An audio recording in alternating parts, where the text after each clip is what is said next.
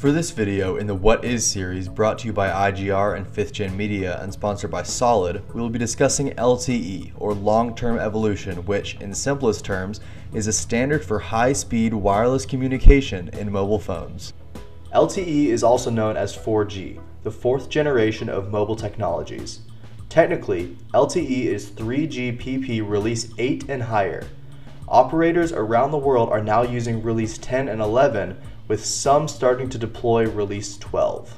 Each new release adds new features and functions, which improve the speed and capacity of the LTE networks. 4G had a few important goals: a new air leak interface to make it as efficient as possible, support for faster data speeds, support for Internet Protocol, or IP, data, deployment of a new packet core to replace the old switching and routing architectures. Consumers using LTE today enjoy higher speed data services, including the ability to watch HD video, stream music, access maps and directions, and, of course, get full access to the internet from a smartphone.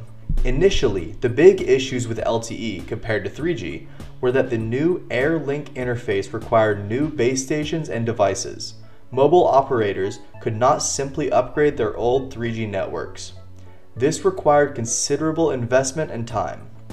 The world is now looking toward 5G, or 5th generation networks. These will be technically defined as 3GPP Release 15 and will therefore be an evolution of the LTE that we have today. Many changes are needed, but LTE is the basis for the wireless networks consumers will be using for the next 2 decades. This is why many in the wireless industry jokingly refer to LTE as long-term employment.